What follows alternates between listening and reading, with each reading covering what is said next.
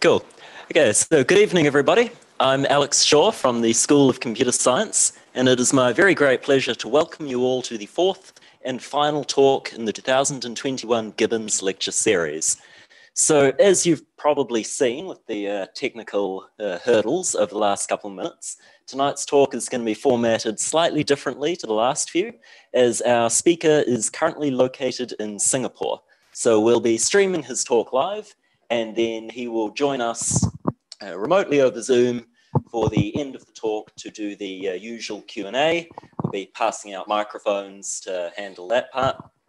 And then after the talk and after the Q&A, he will also be joining us live for the mix and mingle in a slightly unorthodox fashion using a telepresence robot, which we can see down the front there, which I think is a great example of the topic of this Gibbons lecture series. So the subject of this year's lecture series is dissolving the interface between humans and computers and examining the technologies that connect humans and computers together. So tonight's speaker will be talking about a selection of these new technologies that he has developed and how they can provide augmentation to the people using them. So without further ado, I would like to introduce our speaker, Associate Professor Suranga Nanayakkara, who's not currently visible up there, but will be in a minute or so. He's the head of the Augmented Human Lab at the Auckland Bioengineering Institute. He joined us here at Auckland back in 2018 when he was invited by the New Zealand government to relocate his entire lab to Auckland as the first appointee of the New Zealand government's Strategic Entrepreneurial Universities program. I hope I've got that right. Prior to his time here, he was an associate professor at Singapore University of Technology and Design. So Suranga has had a very prestigious career with both national and international research awards, including our rather local University of Auckland Research Excellence Medal last year in 2020. So Suranga's talk tonight will be on the topic of the design and development of novel human-computer interfaces that seamlessly integrate with a user's mind, body, and behaviour, providing enhanced perception and interaction methods that blur the boundaries between people and machines, which he calls assistive augmentations. So he'll be presenting a variety of proof-of-concept assistive augmentations focused on assistive technologies, novel input strategies, smart health and well-being, and interactive learning technologies. So please allow me to welcome to the digital stage, Associate Professor Suranga Nanayakkara.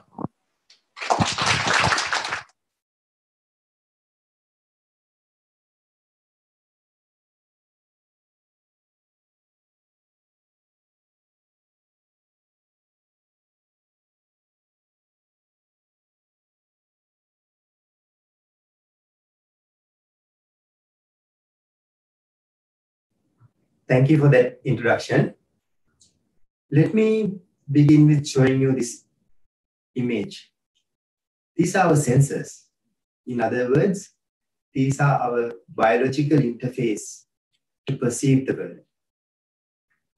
This is how we get information to interact with the world around us.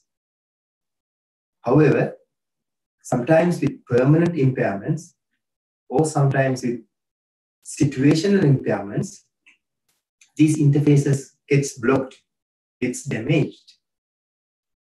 And then we find it very difficult to perceive the world and even accomplish simplest of tasks, such as going from one place to another or seeing the information. There are people who are born gifted. When you have difficulty in one interface, they found ways to use the other interfaces to compensate for the lack and still able to perceive the world and accomplish tasks as if they had no problems with this set of interfaces. This is one example. This is Ben Underwood, who's blind, yet able to function as a sighted person. I'm going to show you a short video of Ben Underwood. Ben Underwood is blind. Both eyes were removed when he was 3, leaving him with no vision at all. So how on earth does Ben do this? And this? And even this? I don't think I've ever come across somebody like Ben. He is quite unique.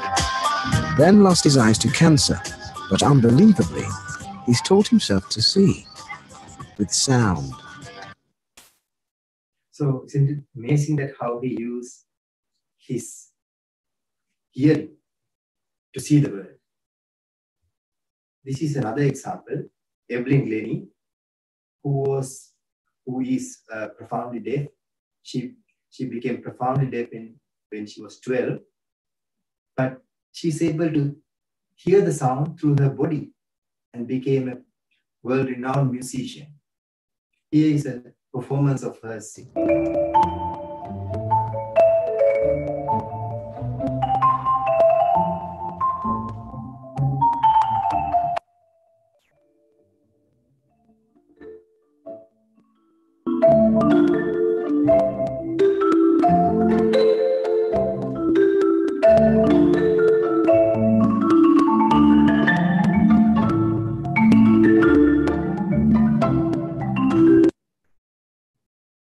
Now, Evelyn and Ben are gifted. They have such amazing ability to control and use these biological interfaces in an extraordinary ways to accomplish. But not every one of us are as gifted as Ben or Evelyn. So here is a wearable device that we designed, Beats, which converts music into vibration. So someone who's not as gifted as Evelyn could feel the music through the body and experience music. So in this particular case, this 13-year-old profoundly deaf boy is able to perceive the music through his body and then play a rhythm on his own. So this is what we are doing at the Augmented Human Lab, designing new type of intelligent human-computer interfaces that complements our biological interfaces and enhance our way of perceiving the world and enhance our cognitive capabilities. And we are not limited to designing interfaces for people with disabilities. Sometimes these intelligent human-computer interfaces could support a lack of one sense, but at the same time, we have the opportunity to create new interfaces, new augmentations, to create possibilities that are not possible with the regular use of these biological interfaces. So I'm going to go through a few examples from the lab to show you some of these case studies we have done. Let me start with IC, which is an intelligent bone conduction headphone that allows a person to point at something and ask a question and get the information through audio. It has a camera and a bone conduction headset and processing communication. So when somebody is pointing at something, the camera sees the location of the person is pointing at, extract that region of interest, convert that into text, and then convert that into audio, and the person hear them through the bone conduction headphones without getting the ears blocked. So with this, a blind person can walk into a store, buy the product that he or she would like without having to depend on other people. And that's just one use case. Here is a short video that shows the latest version of this IC. Okay, so if I pointed at something, like let's see if it can read this. It's come a long way, but they believe they can make it even better. Honey, squeeze me. Text found as poems in the waiting room. Amazing. Poems in the waiting room. It's exactly what it is. So how important is technology like the finger reader for the blind? Incredibly important. It's bringing technology innovations into the mainstream for them. We really thank them with our heart to say thank you for doing this, because what it's actually doing is making life one of choice for them. This innovative technology that's now being worked on in New Zealand is not just helping people to see, A trial in Singapore is looking at helping children with dyslexia read. The team's also hoping it can be used as a translator. My hope is it will really become a device that blind people use on a daily basis. So Daniel, you haven't tried the finger reader yet? No, I haven't, but I'm quite intrigued to see what it's all about. So Daniel, seeing is believing. Pop that on your head. And then what you do is you put this on your index finger. It's known as seafood. There is a magazine about seafood. That's quite amazing. It sort of goes through and lists off all the sort of top headlines and stuff like that.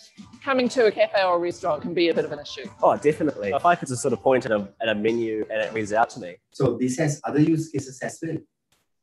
Here is one of the earlier prototype of the device where we use it to show that you can use it to capture beautiful textures and colors from nature and bring them as digital paint into smart devices.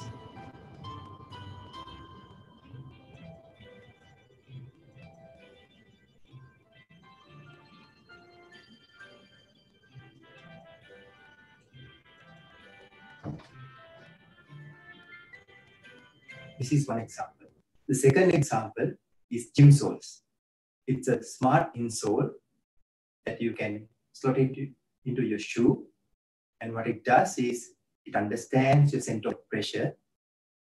And when you do full body exercises, such as squats or deadlifting, it provides that center of pressure location through vibration. So with this, a person who's novice is able to understand where the center of pressure is and adjust it accordingly so that the posture, the correct posture is used when exercising. We in fact ran control studies with professional trainers and these noise users and tracked their motion and posture. And we showed that with the feedback from the smart insole and some visual feedback, the novice users had a posture that is more similar to these trainers rather than when there was no feedback. Here's a short video of that device. We present GymSoles Plus, an extended reality approach to improve the body posture when performing squats and deadlifts. We develop a flexible wearable insole with 8 vibrotactile motors that provides haptic feedback on the center pressure of the body.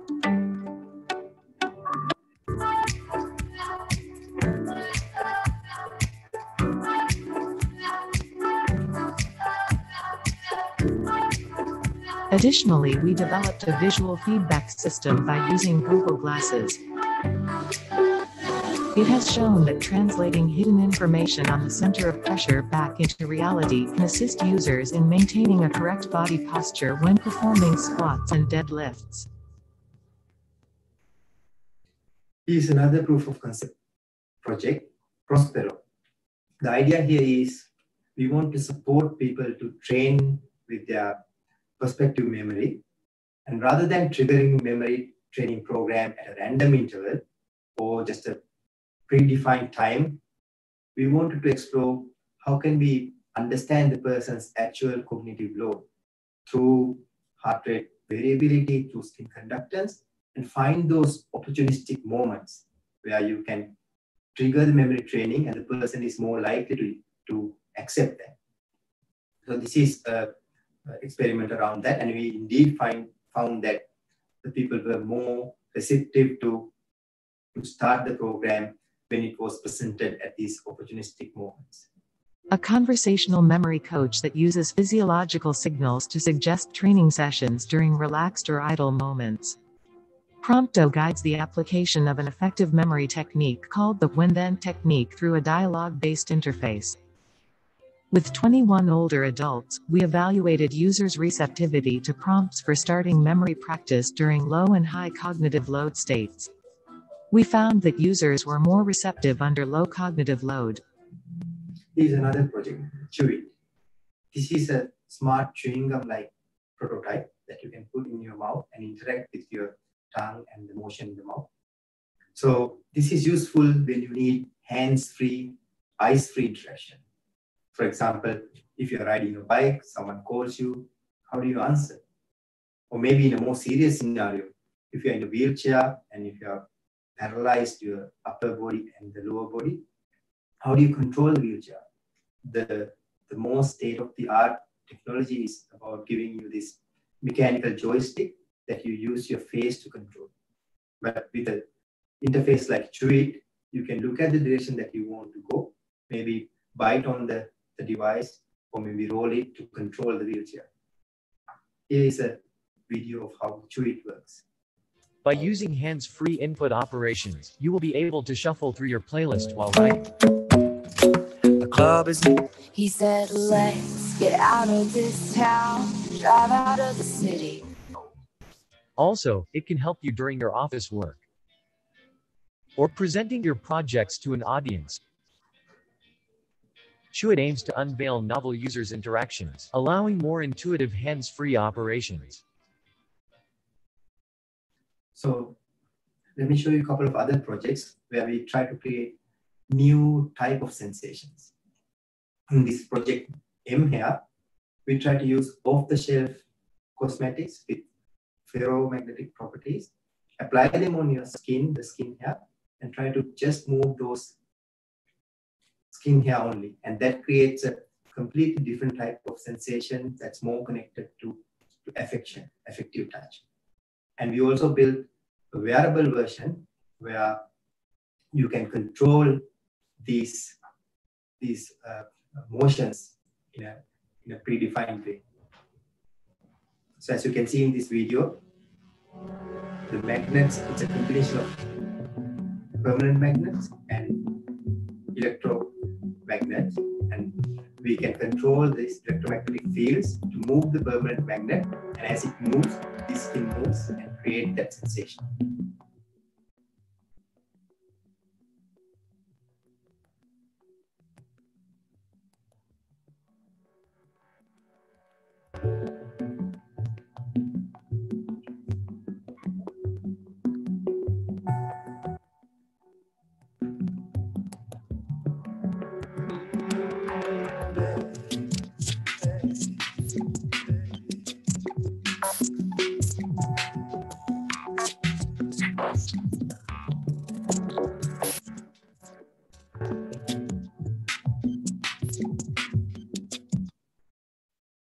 Here's another project where we try to combine smart materials, in this case, shape memory alloys, combine them with fabrics and explore the kind of sensations you can create. In this case, we experimented with different sizes and different arrangements of these shape memory alloy integrated fabrics.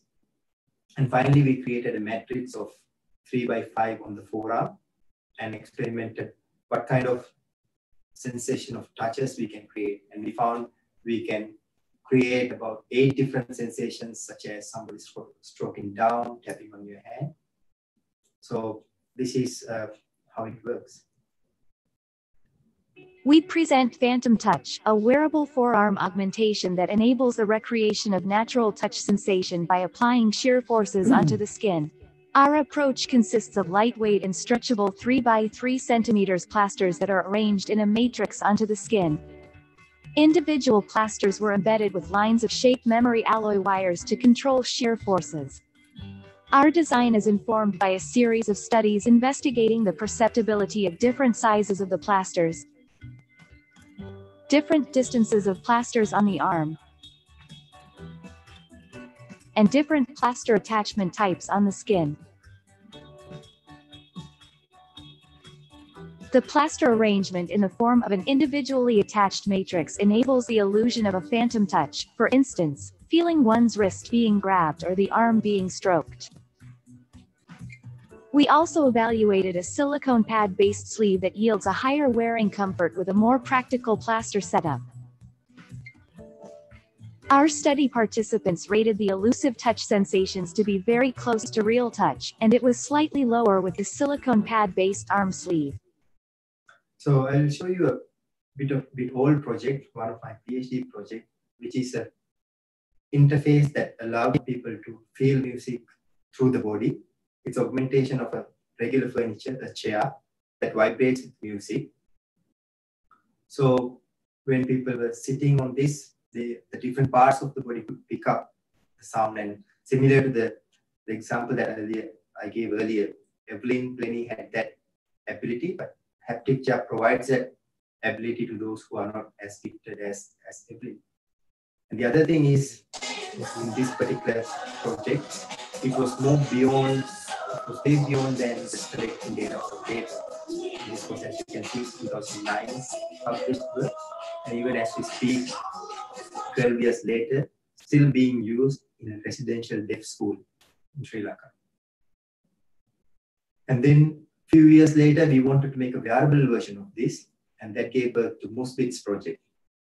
It has two parts, a sensor and a display. The sensor bit can be placed near a sound source. It can pick up sound either from a surface, from air, or you can connect a digital input. It processes the sound, send the information real time to the display bit that has light and vibration. And these are connected peer-to-peer. So that means you can just plug in and they're ready to go. And it's almost a plug and play device. We experimented this in the same school. And this is the same example that I showed earlier, where we started doing basic things such as beat counting and things like increasing volume. So here you can focus on the student on the right-hand side and look at his facial expressions as the volume goes up. And I should also note that all these kids are profoundly deaf from the birth.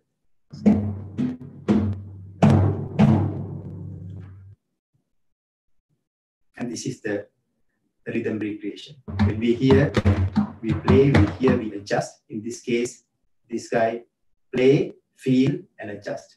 Doesn't matter which sense the information comes through. He's also able to accomplish the task. So now let me show you one of the currently ongoing project, Curious, which is Curious with a K.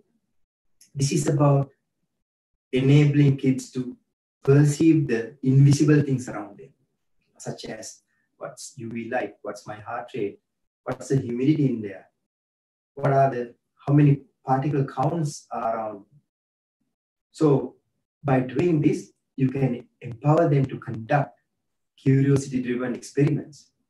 We built a set of sensors and a digital platform that allows kids to share these experiments with others and get feedback like peer review and collaborate with each other, very much like do science, like a scientist, and also a whole bunch of professional development materials for teachers, such as lesson examples, videos, development workshops. So together, this really create a new science experience, allowing kids to perceive the world in a different way. And all these things are tagged to the New Zealand curriculum, the nature of science part. And not only that, this is apart from publishing in a research paper, this is going into a national pilot. As we speak, we are deploying over 10,000 sensors across New Zealand. We are already done with deploying this in Auckland, Wellington, Christchurch, and yesterday in Tauranga. And these yellow pieces are the ones that yet to be distributed. We will do that through an online webinar and then post the sensor boxes to these schools. So it is creating a significant social impact. And also we are running science studies around this. We are running a data collection to investigate the impact of this in terms of changing the views about science among the kids. So these are just a small collection of number of projects happening in the lab. If you are keen, you can go to www.ahlab.org, see all these projects, and send us any feedback you may have. So let me also touch upon what are some of the outcomes from this work. You may have noticed all of these projects have been published in some of the top venues. So that's an obvious science outcome. We have, over the last 4 years, we have published over 60 papers. We have done a number of disclosures, demonstrations, some startup companies, as well as we have received significant amount of awards and recognition. That's just one dimension. And we managed to establish collaborations with research labs, organizations, as well as industry. Also, we were lucky enough to be featured in a number of international media, including Times Magazine, Wired Magazine, Discovery, Smithsonian, so forth and so on and so forth. And as I said, a number of different awards, including one for public good in 2019. But for me, the most important part, the real driving factor for doing what we do is really the impact, the social impact that we are making. As I said, the Curious project is, we believe, is going to change the way science is taught and learned. That's a huge impact, which will transform a whole generation of critical thinkers. And also interfaces like Musbit. We gave it to a lady in Hamilton 2 years ago, and it wasn't for a purpose of just collecting data for the sake of a paper. The deal was use it and tell us genuinely how you feel. And she sends us the diary notes time to time, and this is one of them. And her handwriting, her note says it all, the impact of the device, had on her life. Yeah, so that's really the main outcome that we, that gives us that energy to keep on going. So just to summarize, as I mentioned, what we do in the lab is creating new man-machine interfaces. What we want to do is we want to complement, augment, and enhance this, our senses, our biological interface to this world, so that we can create new perceptual, new cognitive capabilities. There are various things we need to consider as we develop these assistive augmentations. In one side, we need to think of the integration. How do we design so that it becomes part of our body or our behavior? Now, hide the technology as much as possible and maintain the natural behavior. That's one aspect. Another aspect is we don't want the technology to control us. We want to have our agency. To do that, we need to understand the user, not just understand the user pressing a button or these explicit interactions. We also want to understand how users feel, the intentions and the context. These are very notoriously difficult things to do, but it is important to try and do them, because if you do that, then you can provide the right information, the right interaction at the right time, maintaining the user agency. We feel that we are in control rather than technology taking over us. So the third piece is these things should be created. These assistive augmentations should be designed with a purpose, not just for the sake of designing new cool things. The purpose either could be to strengthen an ability or to create new type of capabilities. So I showed you several examples and the concept of assistive augmentation, but I guess this is just a glimpse of and starting point of a whole new generation of work. And there are a lot of things to critically think about and a lot of very complex issue to address, such as we need to think beyond functionality. For example, I see maybe the user might go to a supermarket 10 minutes, 20 minutes a week. What does it do during the other time? If we don't think about this, it becomes an extra liability, extra burden. So, and it's not just the functionality, maybe the look and feel, the design aspect, a lot of things to think about, not just the functionality. And what about acceptance and trust?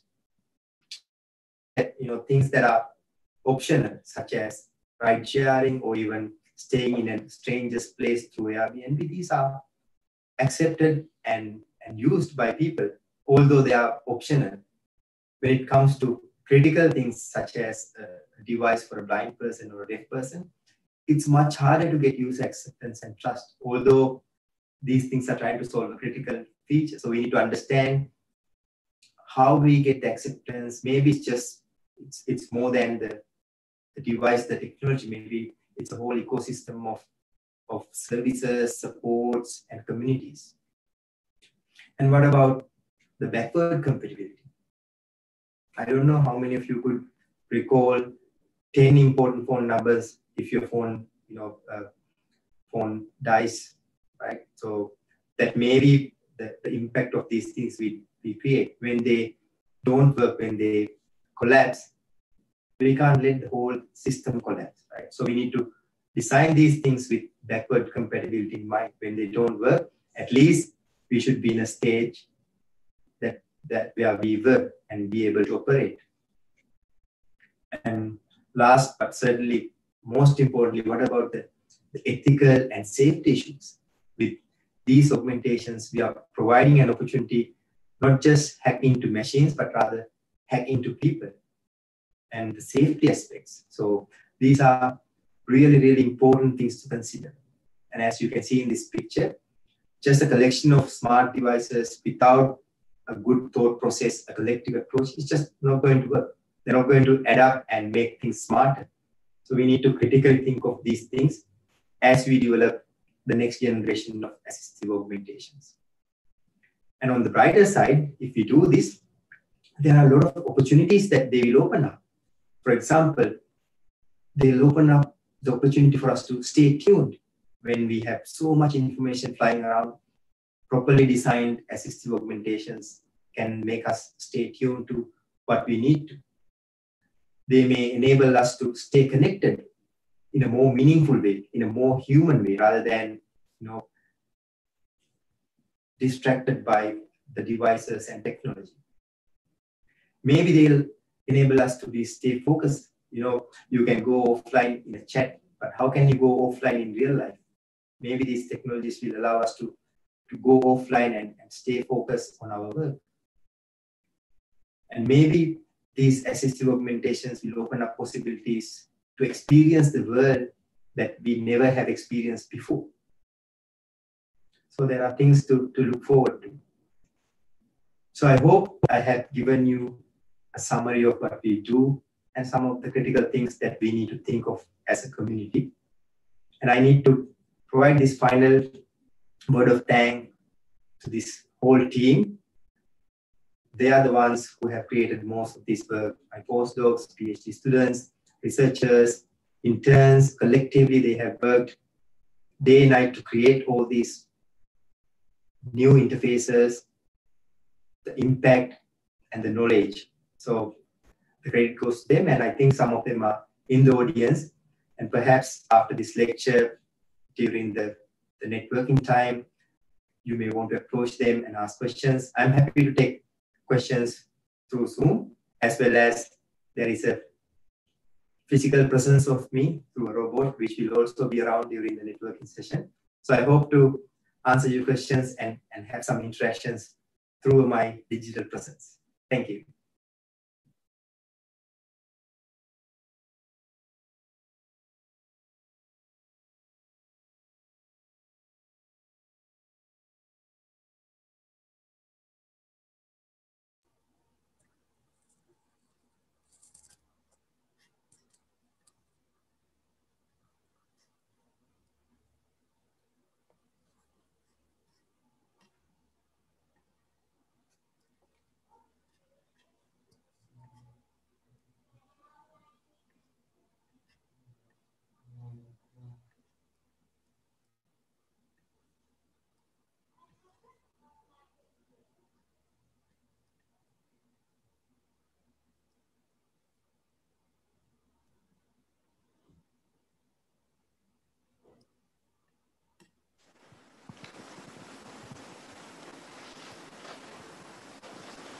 We good? Great. Okay, so we'll take questions and Suranga will provide answers now. So in order to get the audio to go through, we will need to bring you a microphone if you've got a question. Yeah, but there's a couple of us with microphones, so ask away.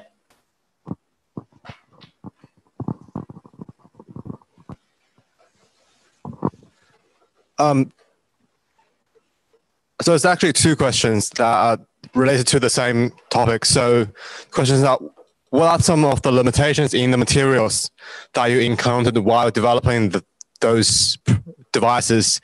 And how do you envision new materials to further improve the assistive augmentation? Thank you. Okay, can you hear me all right? Can you hear me all right? Yep, okay, we can hear you. So there are two ways we think about this. Sometimes what we do is we push the limits of existing technology. You know, for example, in Phantom Touch, we use existing off-the-shelf shape memory alloy wires to show that the potential of what we can achieve when we integrate them with fabrics.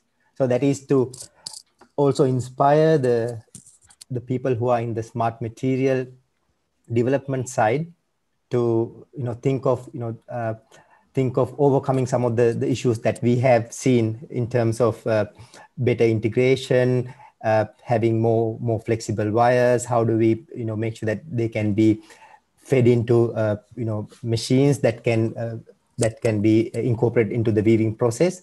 So that's one approach we take. The second approach we take is we try to collaborate with experts ourselves, so that we can jointly come up with the technology that is needed to make something into something practical. So so sometimes, as I said, it's about either just make do with what we have to show the potential and hope somebody will create the needed technology, or sometimes it's us collaborating and working together with other researchers to complete the whole circle.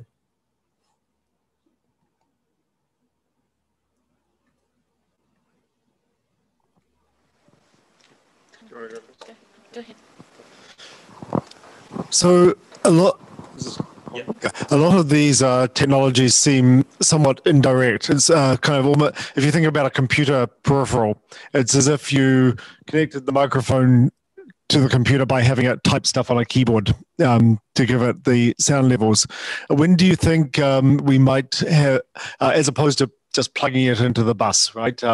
So when do you think we might have good enough direct connections into the brain to remove that indirection? And once that indirection is removed, what remains for these sorts of assistive technologies?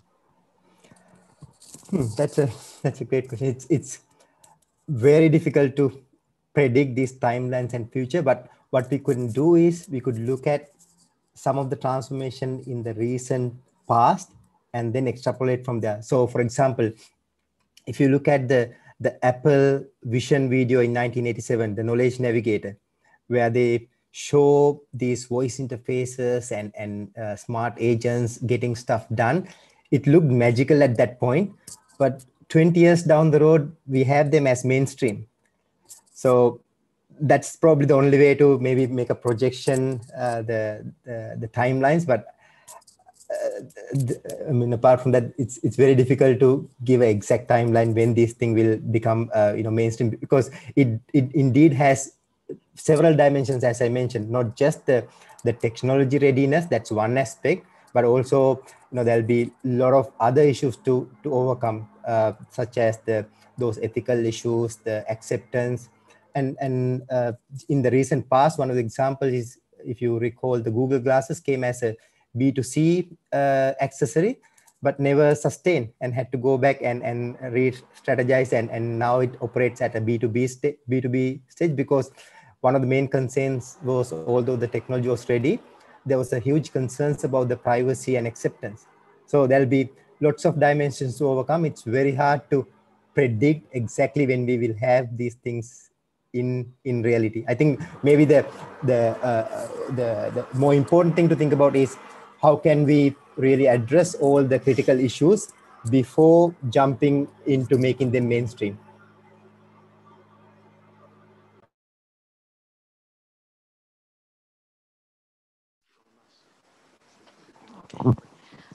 Thank you very much.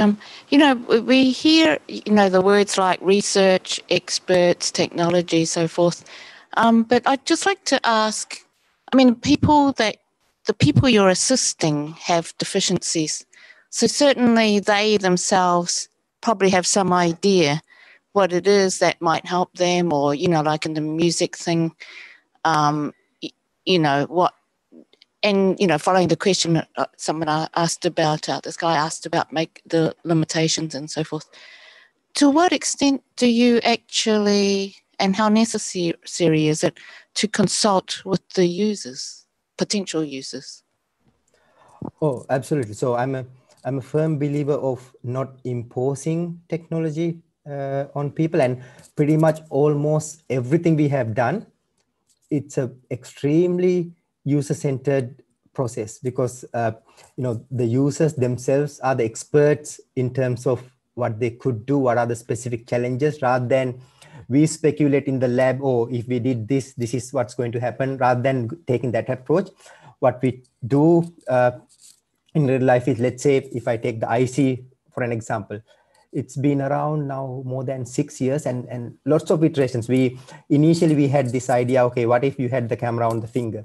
We brought it to users and used that as a prompt to get feedback. And based on these discussions, we understood, okay, there are more things that some of these people could do. So we should pick up on that. For example, when you do the feedback via audio, you can actually play that audio at a much higher rate. Sometimes it may not be even comprehend to us, but some of these blind people, they're so used to have the screen reader voice rate at a high speed. So you can leverage on not only their difficulties, but also you can leverage on their capabilities. So 100% agree. We need to have them not just in a linear process, but almost as a circular process. You work with them, identify something, develop something, go back to them, see if it works, and maybe some parts work, some parts doesn't work, go back, and it's a never-ending loop, and you can improve slightly at any given time.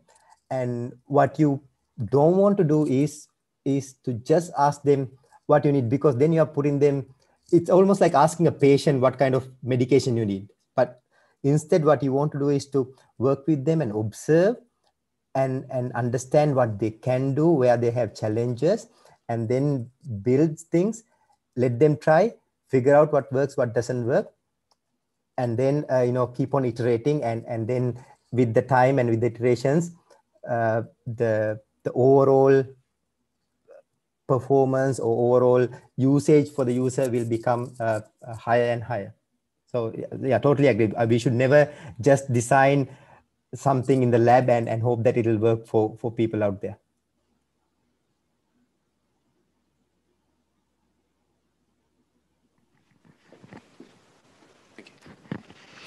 Thanks, Suranga.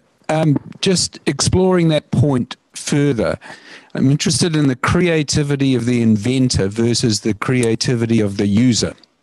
Do you ever find that the users interpret it in a completely different way than perhaps you had envisaged, and in fact suggest other uses of these technologies that you had not conceived as the initial inventor?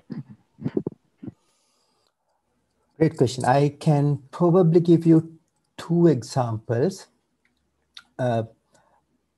One of them was the phantom touch. We didn't design it for a specific user, but we put it out then. We thought it is going to create new way of creating a sensation of touch. But we received an email from a researcher who saw a completely different usage for her, which is she's a neuroscientist in Germany.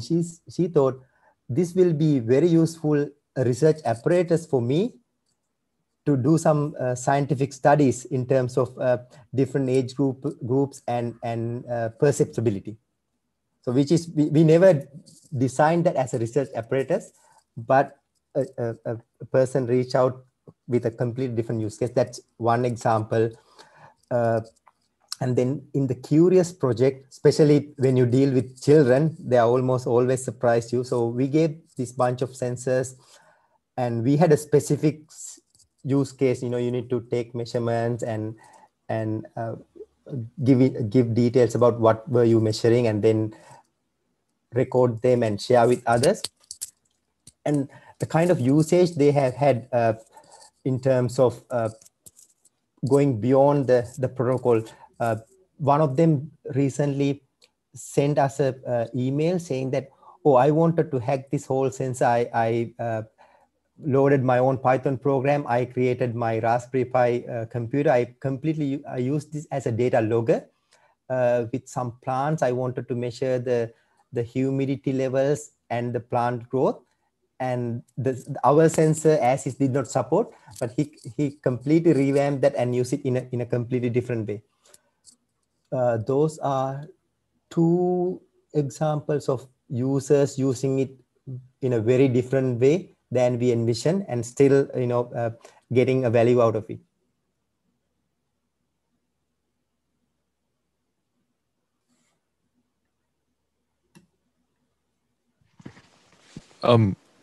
In terms of your technology, which is used to help people do things that they can't, when, for example, I look at something, I immediately understand what I'm looking at, and I can read and immediately translate in my mind what that means.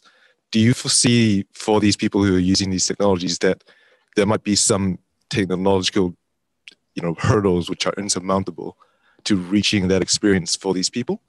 So, for example, in the finger reader appliance, right? If someone's pointing at something and they have to wait, and it might be a kind of a laggy experience for them, do you foresee that might have a change, or is that at some point going to be able to reach like my own experience, right? When I can just see something and understand it immediately. Great question. So our experiments, we haven't seen that ideal level that we hope to achieve, but I have seen some clear evidences from other researchers. For example, there is a neuroscientist in Stanford, David Eagleman. He has shown examples where he created this vest that converts sounds into haptics.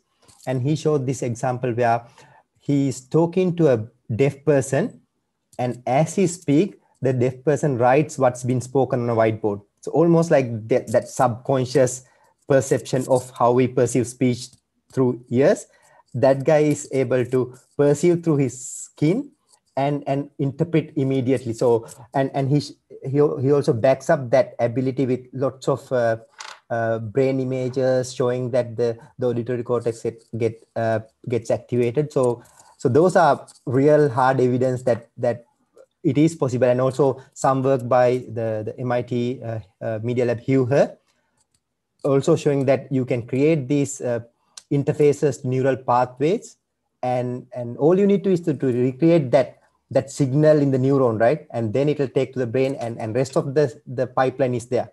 So I think it's possible. We personally haven't been able to get to that level so far, but I certainly think it's possible.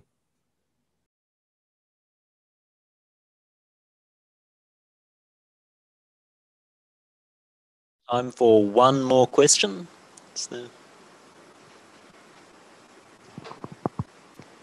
Mike, give it to you.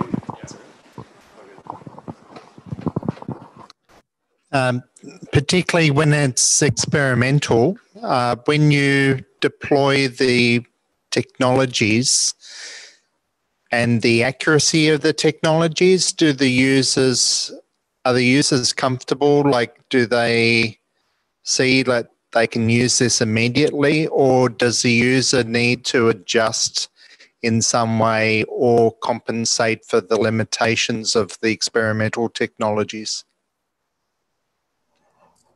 So it is not certainly different from buying a product off the shelf. What we do is, we build a rapport with the users, and then it's a more of a continuous engagement with the user. We never present things as finished product or this is going to solve all your problems. We rather go into a dialogue with the user, and what we end up often doing is building a rapport, and it's a joint effort. The user provides the user's expertise, we provide our expertise, and together we want to solve the problem. Therefore, there's a lot more acceptance towards, there will be issues, and for us, understand those issues is important. So these early adapters who build a rapport with us understand these have a lot of limitations, and they are in some sense they're doing a favor to us by trying this out and figuring out what works, what doesn't work, because that feedback is the part that's so valuable to us to eventually improve things towards readiness. And some of them actually use it longer than needed, because they do see the parts that they work, and then as long as you understand the limitations and what works, what doesn't work, by choice they continue to use it longer than what we needed for the data part. Right, so it looks like we've just hit 7 o'clock. So would everyone please join me once again in thanking our speaker for tonight? Thank you. And as a reminder, Suranga will still be with us during the networking session via his wonderful telepresence robot, which might have some difficulty with the stairs, but I think we'll get it out there one way or another. Thank you, everyone.